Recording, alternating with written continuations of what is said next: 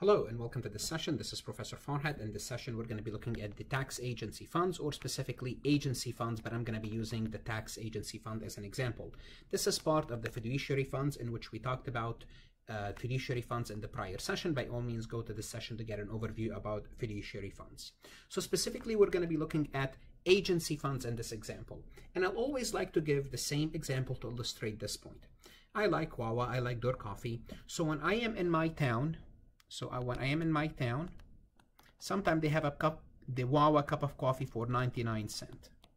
Then I have to pay plus 6 pennies for the state. So I end up paying $1.05 for a cup of coffee in my town. When I go to the city of Philadelphia, I pay 99 cents. Then I pay 0.08. I end up paying $1.07. Well, why do I pay a different amount in the city of Philadelphia? Here's why. I have to pay 0.06 for the state. So for the state, I have to pay 6%. In the city of Philadelphia, I still have to pay the state 0.06, plus I pay 2 pennies for the city of Philadelphia. Therefore, I end up paying 8 pennies overall. Now, how does that work? The state of Pennsylvania, they would receive 8 pennies.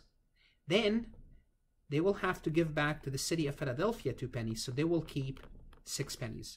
So those 2 pennies that the state of Pennsylvania keeps, they keep those 2 pennies in an agency fund because that's not really their money.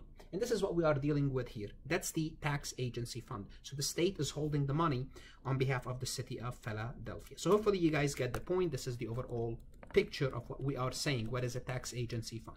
Okay, so a tax agency fund is one when you have property taxes.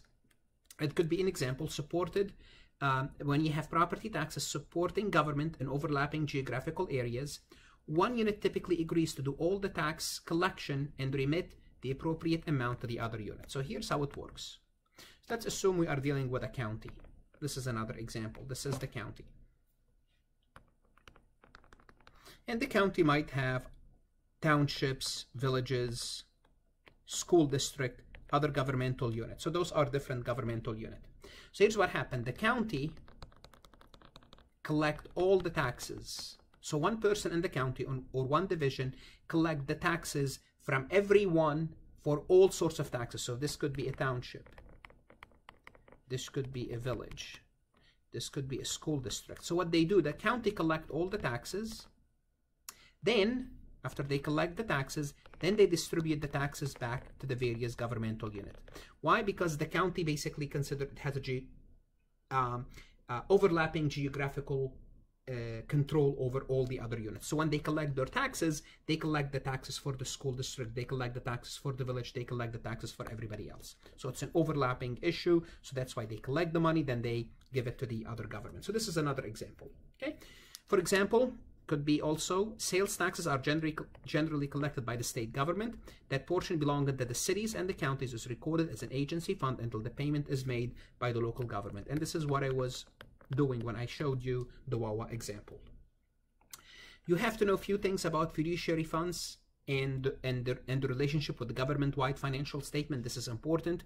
Fiduciary funds are not part of the government-wide financial statement, and we talked about this in the prior session, because the resources are not available for the general use, because that's not the government money, that belongs to somebody else. They are reported at the fund level only. So the fiduciary funds are only reported at the fund level, and this is a good illustration. Basically, those are the fiduciary funds. Notice they are separate from the government-wide financial statement. So this is the government-wide financial statement. The fiduciary funds are reported separately. So hopefully you understand this. They are not consolidated. They are not consolidated with the government-wide financial statement. They are listed separately. Remember the accounting equation: assets equal to liabilities, and they have no expenses and no revenues, and there is no net position. If assets equal to liabilities, you have no net position, no net fund, no equity, nothing like this. So closing entries are not necessary for an agency fund because you don't have revenues, you don't have expenses. Okay. Also, an overview of the financial statement for the agency funds. Agency assets and liabilities will be included in the statements of fiduciary net position. Okay, that's fine. There are no revenues, no expenses, so agency fund do not appear in the statement of changes in fiduciary net positions. You don't have such a thing as statement of changes because you have no revenues and expenses. Basically, I'm telling you the same thing in a different way. So hopefully you'll understand this. And at the end, I will show you a financial statement, which is statement of fiduciary net position. It's only basically like a balance sheet. Assets equal liabilities. That's it. Nothing else. Okay. However, combining statement of changes in assets and liabilities for agency funds allow users to say the activity for the year. So we can combine the statement of changes in assets and liabilities. So all of them, we can show the changes, what happened at the beginning of the year, and we'll see that later on. What's the beginning? What are the additions? What are the subtraction? And what's the ending? So you will show this just to see what happened, but it's not like a revenue or expense activities. Okay, now let's take a look at an example to see how it works, and at the end we'll see an actual statement. So what could be some additional examples? As we said, state government commonly collect sales tax, gasoline, and many other taxes that are apportioned between state agencies and local government. Also, the state can collect those taxes.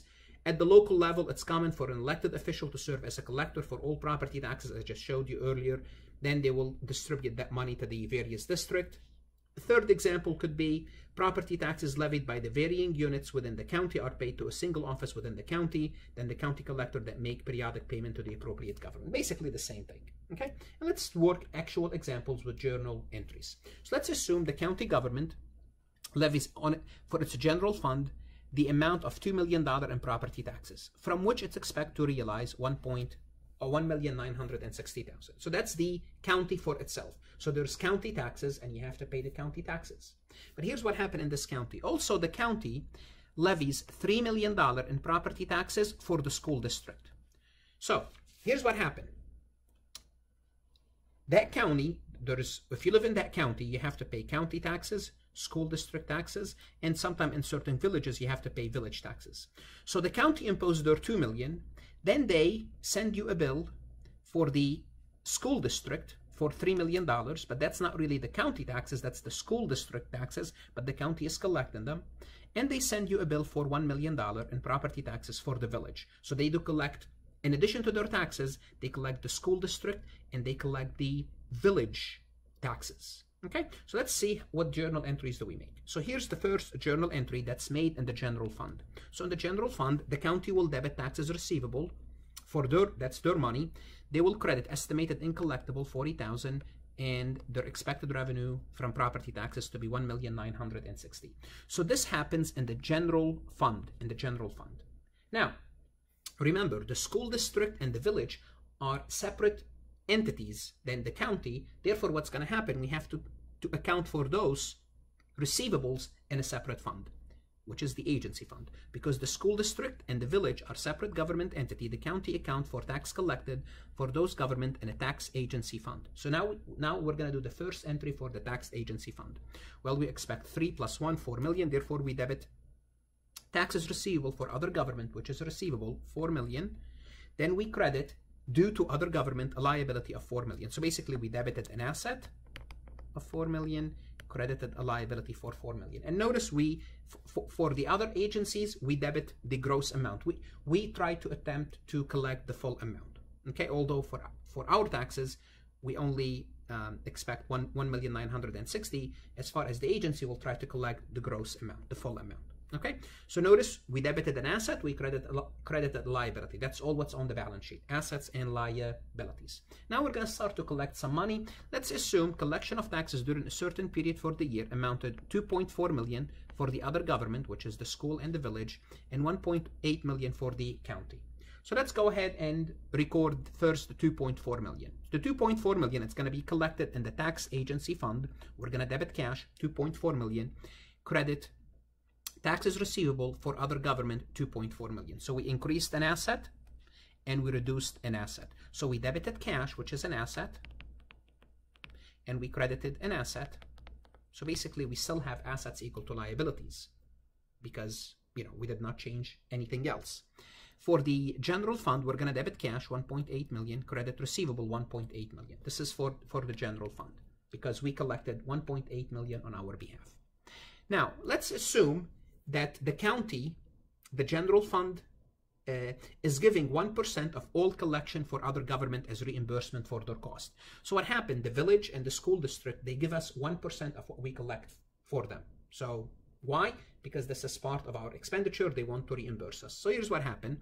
For the 2.4 million, we're going to assume 600,000 was for the school district. For the village, and 1.8 million for the school district. So times 1%, we're going to get 6,000 from the village. We expect to receive 6,000 from the village and 18,000 from the school district. Why? As part of our effort. Therefore, we expect to receive $24,000. So let's go ahead and book the entry once we are ready to start to transfer the money from the agency fund. So here's what's going to happen. We have 2.4 million. Remember, we have 2.4 million due to other governments as a liability. Then we're going to debit the liability in the tax agency fund. This is a liability. We're going to debit the liability, okay, the 2.4 million, and credit due to general fund the 24,000. So the tax agency fund owes the general fund 24,000. Why? Because for their effort. Due to the village will get 596,000. So we have to credit due to village, and we have to credit due to the school district 1,782,000. Now, obviously, once we cut the check, we're going to debit those two. Those are liabilities. So we debited the liability and we credited various liabilities. Okay. Then once we send the money to the general fund, once we send money to the village, we're going to obviously debit those due to and credit cash.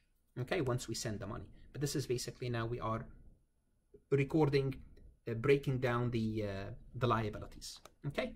Now, the general fund, what they would do, because they expect to earn 24,000, they will debit a receivable due from county tax agency fund. They will debit a receivable for 24,000, and they will credit revenue for 24,000. What's that revenue for? The revenue for their effort for collecting the taxes. So this is the entry that the general fund makes. Now you might be saying, will there be an expenditure? Yes, there will be an expenditure, but that expenditure will be in the general fund of the village. So the general fund of the village will have a $6,000 expenditure, and the general fund for the school district will have an $18,000 expenditure. So the expenditure is recorded not on the tax agency fund. The expenditure is recorded in the general fund of the village and the general fund of the school district. Because you're saying, you know, if the general fund is recording revenue, where's the expenditure? The expenditure in the general fund of the other governmental unit. And this is basically a combining statement of changes in assets and liabilities. So this is basically, we have the property tax. This is more than one fund balance. So this is the property tax collection. This is one fund. So notice we have assets and we have liabilities. We have cash. We have the beginning of cash, 90,000, addition 3.9 million, deduction 3,750,000, and the ending cash is 240,000. Notice we showed the beginning, the addition, the subtraction, and the addition, the deduction, and the ending balance. Same thing for the receivable, then same thing for the liabilities, due to the school district, due to the town. The same thing we'll do for the other fund, special assessment collection. This is another fund, and now we could put the total of all agency funds, and this is the total of all agency fund. This is the asset, and obviously you can't see the liabilities, but we add up all the liabilities. So we show the beginning of each fund, the beginning balance of each fund, the addition of each fund, the deduction for each fund, and the ending balance for each fund. Okay, then we can combine them all in one fund just to show the overall picture. But notice we're only showing assets and liabilities, no revenues, no expenditure. So addition and deduction, they are not revenues and expenditure. Those are changes in the fund, in the agency fund. If you have any questions, any comments, by all means email me or see me in class. If you're studying for your CPA exam, study hard.